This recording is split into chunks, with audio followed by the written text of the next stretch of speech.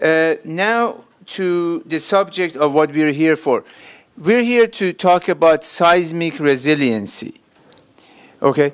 Now, just recently, I had the wonderful opportunity to talk in front of about 350 people at Santa Monica Chamber of Commerce. We have our president, CEO here, Laura Rosen.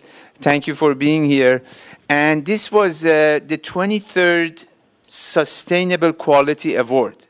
In city of Santa Monica, they have had this ongoing event where they choose businesses that are sustainable businesses or practicing sustainability. So they've been a leader in that. So one of the things when I got up, I said, okay, well, I had to speak for a couple of minutes because of my sponsorship. I had this opportunity to speak. So one of the things that I came up with that day is that what is the relationship of sustainability and resiliency? Sustainability is something that we all been very conscious about last 15, 20 years especially. You know, because of energy cost, because of our resources, because we're all trying to be efficient and worry about the next generations. Okay, sustainability. And so how do we do that? Well, balancing economic, social, and environmental impacts of our actions. But before I get there, what is the relationship of resiliency and sustainability?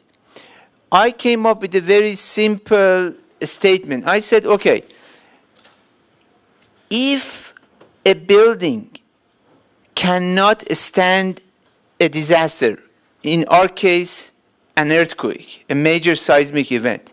If a building cannot stand, what difference does it make if we use the best recycled material in building the building or the best mechanical or electrical system, energy efficient system in the building? Think about it. So there is a direct relationship. Resiliency is sustainability. If you care about sustainability, by default, ladies and gentlemen, you care about resiliency. Because if the buildings collapse, none of what we have done as far as making all kinds of, beautiful effort to make a building green is going to matter. So, recently, USRC issued a press release, and with their permission, I decided to share some excerpts from that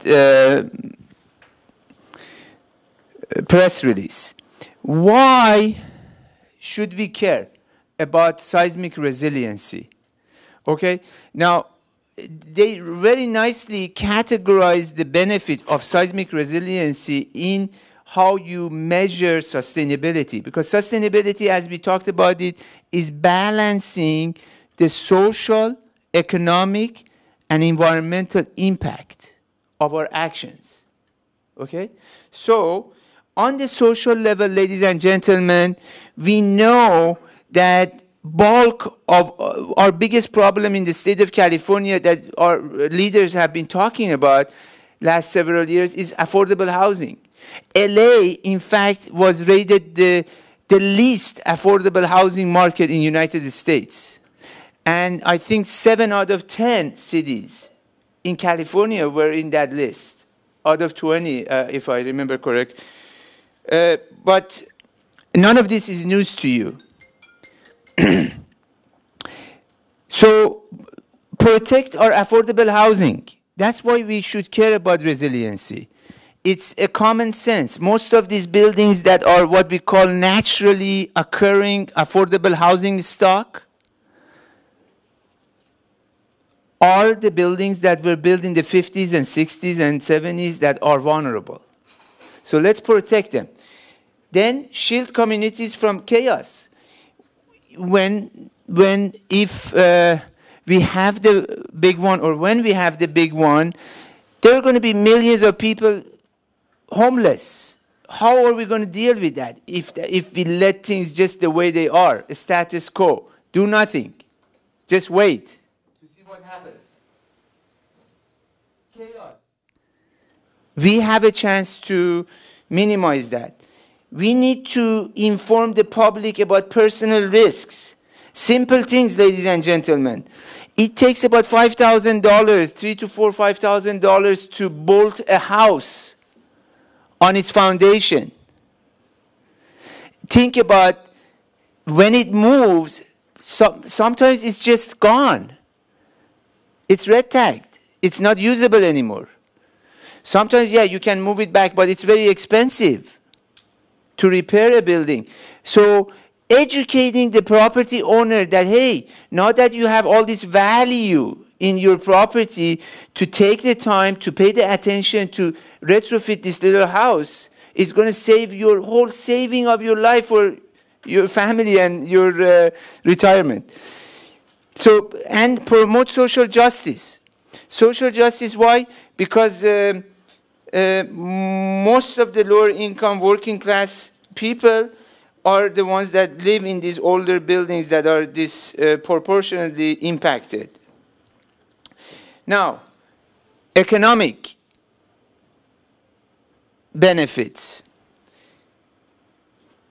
We need, when people are homeless, ladies and gentlemen, when they're worried about their kids being on the street, do you think they're going to care about your businesses? Would you? No. You're going to try to figure out how you're going to house your kids, or your family, or your mother, or your older grandmother that is dependent on you. So there is a direct connection between the housing issues and economic stability. And then small businesses. This is, I'm sure, this is not secret to you. Many of you that are related to the Chamber of Commerce, this 99.2% of California's economy, fifth largest economy in the world, is made up of small businesses. And these are the small businesses that occupy these commercial office buildings or tilt-up buildings, or that don't even know. Now, we know through some really hard work by others, like Lucy Jones and Caltech and USC and so on and so forth, Center for Southern California Center for Earthquakes, that there is serious cost. The great shakeout is they're telling us that there will be $113 billion in reconstruction costs. But this was, by the way, these estimates are a little bit old, and as you know, construction cost has gone up. I would not be surprised that this is underestimated for today's. Now, then we have environmental benefits. This is something that even I, being in this field of sustainability, building, and so on for almost 30 years, I didn't even comprehend this as nicely. They put this in writing. There are health issues associated with not doing something about these retrofitting buildings, ladies and gentlemen. We all know that many of these old buildings contain asbestos and lead. And these are, when released in air, airborne, they can actually impact others. For example, Santa Monica has now the best and the most comprehensive ordinance in the state of California. They cover almost every type of building, thousands of buildings they're going to retrofit. But do you think because they're going to do that, they're going to be protected when the time comes for the big one? No, because there are Santa Ana winds that are going to take all these debris off of these other cities, the buildings that come down, and expose their asbestos and lead and bring it, like naturally happens usually. So This is why just our city borders do not really protect us. We need to realize that. It's great. They're showing leadership. City of LA, city of Santa Monica, Beverly Hills, West Hollywood, and others. Pasadena, Long Beach, they're in the early processes. Torrance, just a couple of weeks ago, they decided to go forward with their assessing their vulnerable buildings. So they're taking the leadership, but you need a more comprehensive regional effort to really protect us. Now, there's also a possibility that these toxic materials could actually get into our groundwater, and we already, we have been in drought for many years, and this is an ongoing issue for us. And with that also we can disturb native and endangered species. And once these toxics get into our storm drains, they're going to go end up into the ocean or into our creeks. And that's where our endangered species are. So we have so many environmental issues. As I said, even me being in this business for as long as I have been, I haven't really thought about. Now, this is a new one that it's interesting. It came up at a hearing recently. U.S. Green Building Council representative, they brought this up, is that we don't have enough landfill in the state of California. If the projections are correct on the big one, if we have those many buildings that are going to be come down, we don't have enough landfill to take them to here in California. So what do we do? I don't have any answers for that.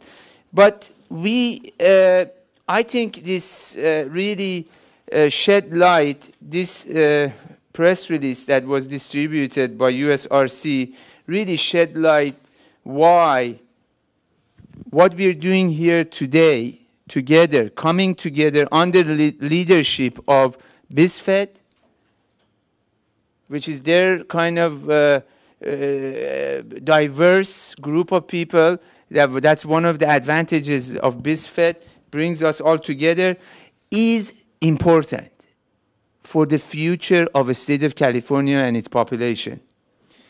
With that, I'd like to introduce our first speaker.